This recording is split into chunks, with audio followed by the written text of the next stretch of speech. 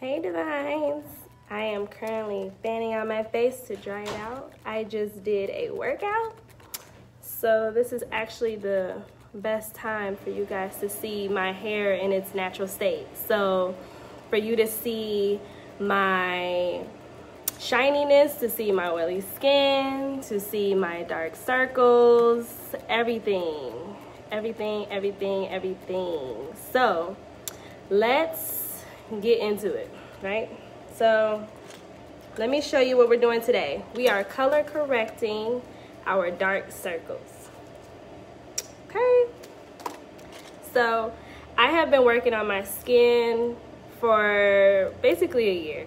I have been using different scrubs, I have been using different serums and moisturizers and mattifiers and setting sprays. I have been doing a multitude of different products for this, and I finally found the ones that make me happy. So one is Mielle Organics. So you'll see that Mielle Skin is what I use very often in the mornings. In the evening, I use Urban Skin RX. I absolutely love the cleansing bar. It's bomb, it's fire. So if you're looking for one black-owned business, because today is Blackout Day, 7/7, Mielle Organics and Urban Skin RX, okay? And so what those two businesses do that I love, one is create products for every skin type, okay? So I am going to show you a little bit. You can kind of see, I'm tilting my head down so you can kind of see the puffiness and the dark circles that I have here.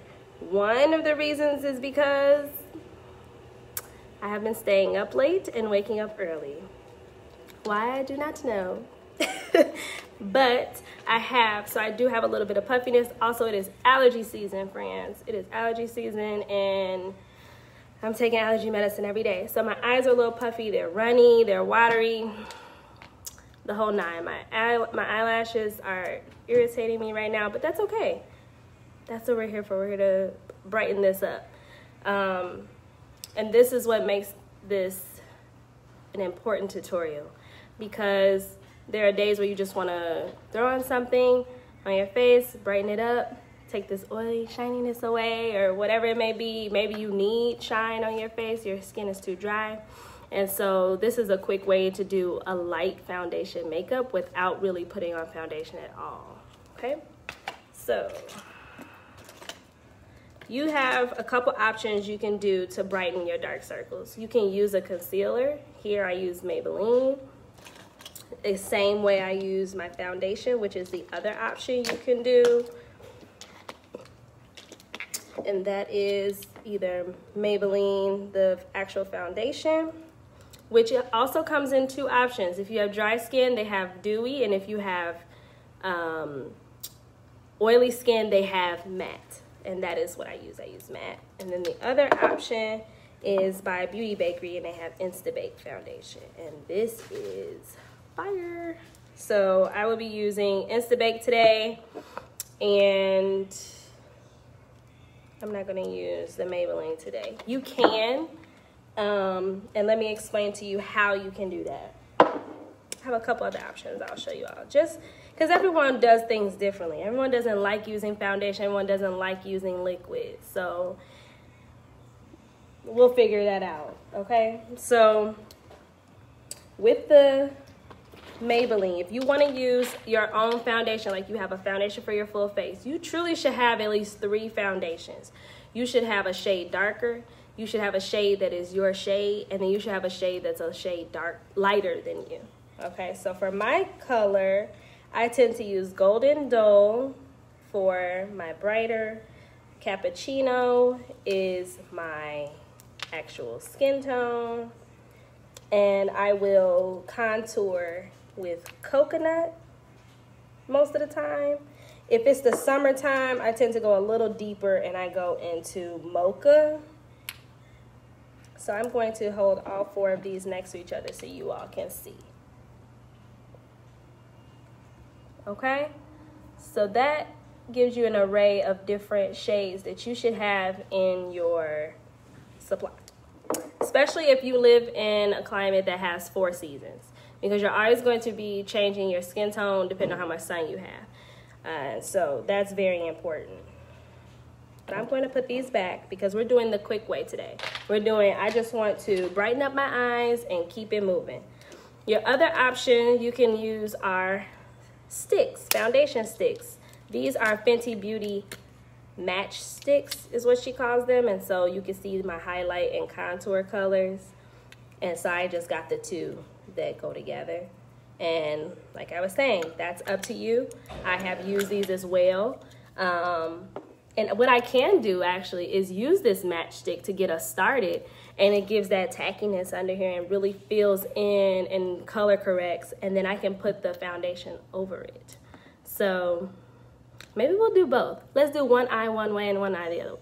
Sounds good? Okay, sounds great. So let me grab a good brush. We want to go with a round brush if we can. I think this one is a little smaller, so I'm gonna go with this one. And let's grab this stick, and I'm gonna show you on one side. Okay, now I'm gonna dab my face a little bit because I am perspiring just a little. Then I'm going to grab a little primer, and I'll show you guys what this primer does, especially if you have oily skin. If you have dry skin, you want to get you a primer that adds moisture, so it may say dewy or sometimes wet. It depends on what the description is. For me, I love the MAC Skin Redefine Zone ointment, and what this does is literally takes away the shine right away. So let's do that, and I'll put a dot here, here, and here, okay? And let me show you how it looks when I rub it in.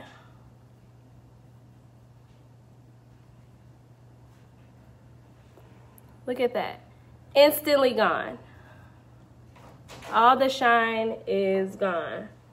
So let me rub this in.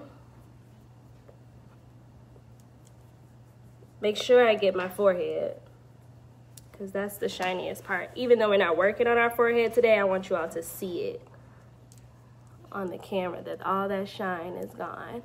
I will do my eyelids as well, because I get that oily crease right here. And you should see that shine should be gone. So I absolutely love this primer. It helps get started and it creates a nice base.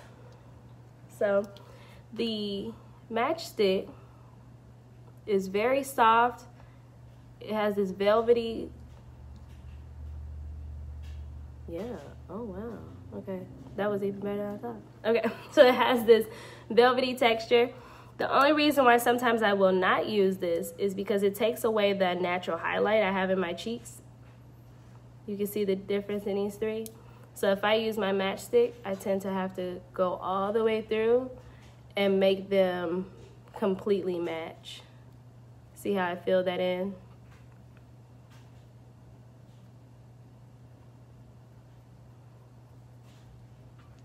There we go. And you want to make sure that you're getting right under that lash line. And that's going to help correct those dark circles. And you probably can see if I tilt my head down, it's already filling in some of that puffiness and the dark circle.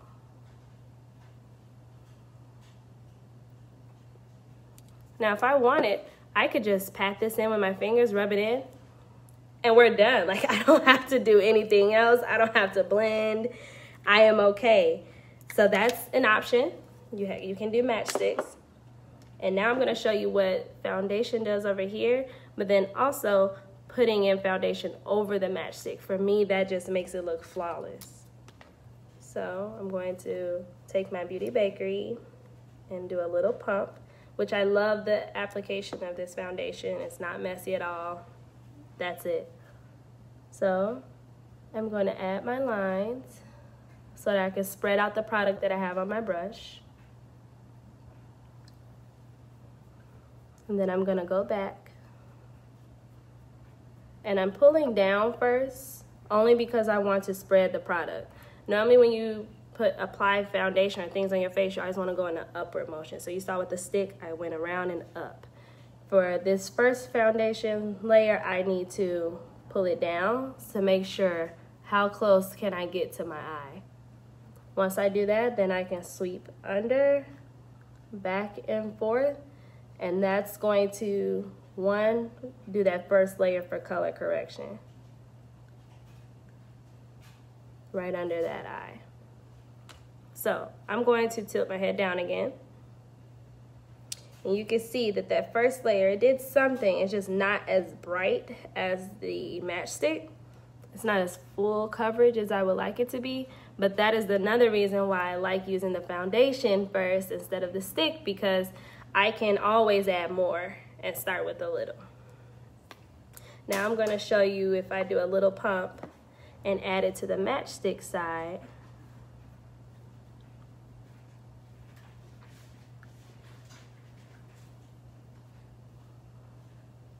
And what this is going to do is completely blend that color in and give me a little bit more natural look and brightness.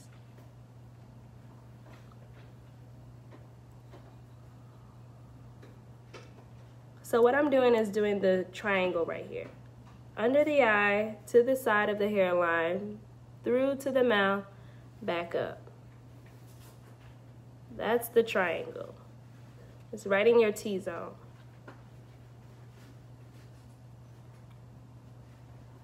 Thank you, thank you. So, I personally like the blend of both, which is why I do those together. But I'm gonna go back and add another layer on this side to create that full coverage. So we did the one layer. And I'm going back in with my second. And this is where we have to blend through.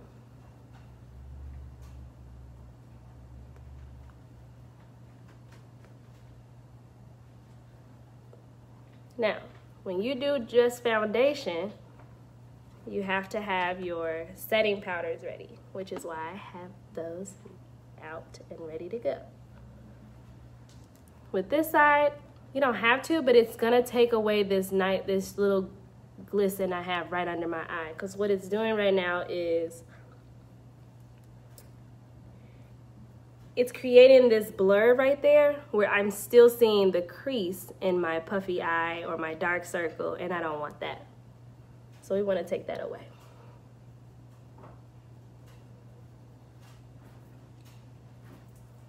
Okay, so you can kind of see the difference.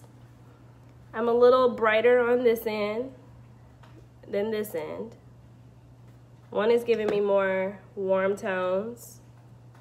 So what I'm gonna do is work with it. So I'm gonna take my matchstick and I'm going to add a little warmth on this side to match the other side. Yes, it's still good to use a brush with your matchsticks. You can also use a sponge if you like. That is totally up to you.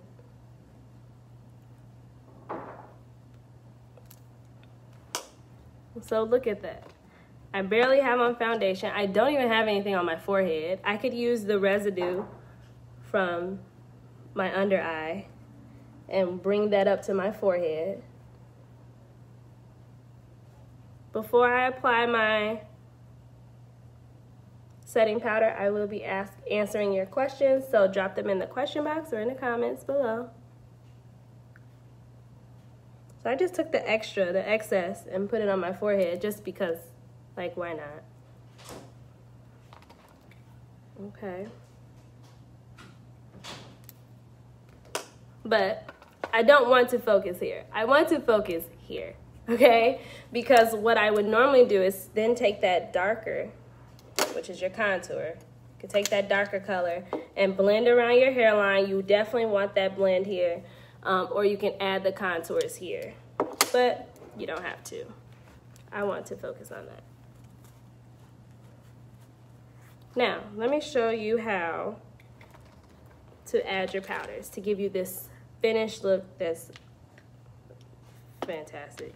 It's just gonna give us this nice matte look, mainly because, like I told you, is because of my oily skin. So some of the questions are, let's see. What is the brand of the matchstick? The brand of the matchstick is Fenty Beauty. They are magnetic, they stick together, and you can pick whichever colors you want. I picked a highlight, or it was actually my skin tone, but I picked like a neutral color and I picked a contour color to go together. Good question. And the next question is, what did you put under your eye? I missed it. So I told you. There you go. So that is the Matchsticks, and also Beauty Bakerie's Insta Bake. This is a foundation. So we did both. We tried Matchstick, then we tried foundation, then we tried Matchstick and foundation, and I like them together. So now you have setting powders. Setting powders you want to get, I call tinted and translucent. So you want one that is going to be your skin tone, that's going to give you this nice finished set. Then you have translucent, which is pure white. So it all depends on your skin tone.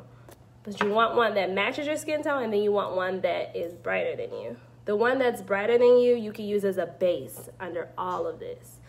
But that's for full face foundations. Today we're focusing on dark circles. So I have two different colors. I have my Maybelline setting spray, and I have my Juvia's Place setting spray. You can see one is more warm than the other. One is cool, one is warm.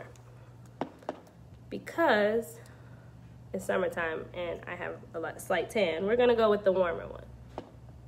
You wanna make sure you have a fluffy brush, has a lot of movement, and is full. You wanna tap the inside. You should see enough. Tap your brush to get off the excess. And you want to lightly apply right under your eye. And you should be able to see already that it's finishing off this look under my eye. It's all right here. You can see it on this side, but over here it's gone. What this setting powder step is going to do is bring everything together and make it look like a natural skin, like it is yours. Okay, I'm gonna tap that again. Because I brought some of that foundation down, I'm going to add some setting spray over it. I mean setting powder, sorry. And that's because I brought it lower. And mainly because I have this tan. So if I would have only color corrected right under my eye but didn't bring it down into my cheeks, I would be blotchy, and we don't want that. So you all should be able to see already. Here's the line. Soft glow, no dark circles, no creases. This side has the coverage, however, it is still shiny and it doesn't have that flawless look. So let's finish that off. Let's add that there. And bring it down.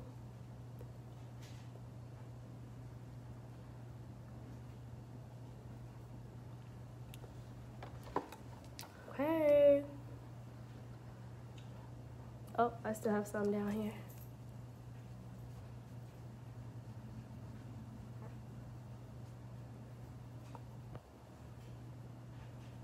So let's look down. We have a slight puffiness, and that's just the actual shape of my eye. But in terms of dark circle and creases, they're gone. So let's sit back. Ooh. Okay. Yeah, that's it. Okay, guys. So let's do a recap so you know what you need. You need whichever applicator you think is going to be easiest for you. But don't forget your primer. It does help. Sometimes I do not like to prime because I am lazy, but I'm being honest. But I do make sure if I'm going to be oily or if it's a hot day like it is today with the humidity, I'm going to put on the mattifying primer. You could choose to do matchsticks, foundation, or concealer. Concealer is like the staple. You guys can definitely use a concealer. I'm not saying you can't. However, if you use concealer and only concealer, make sure that you get one that matches your skin so that it is just natural. You're just covering the blemishes and you can go about your day. Please do not get a light concealer and try to use it for your foundation. All right. And last but not least, a good setting spray. So, good setting powder. Sorry guys, I'm gonna show you setting spray. That's because I'm looking at them. Okay, so your setting powders. Juvia's Place, Maybelline, and Beauty Bakerie. If I had to truly pick between the colors and the richness and the actual absorption, I'm gonna say Beauty Bakerie. Okay, and they call all their different products like bakery products. So their setting powder is called Flour. Okay, just so you know that when you're looking for it. Now, because I keep saying it and I'm looking at them, is the setting sprays. So if you are going off for your day, you're going to work, but maybe you work long hours and you want your makeup to last and you don't want those dark circles or that skin to crease right there. Good setting spray options are Morphe and Beauty Bakerie. So this one may look different to you because it is newer and it is the mattifying version of the Morphe setting spray. I also have the all black one. Actually, I believe I have it right here. But the all black setting spray is just the original and it works just as good, but I've been wanting to try the mattifying one because I am oily. So let's see how it looks. So it has a nice mist to it.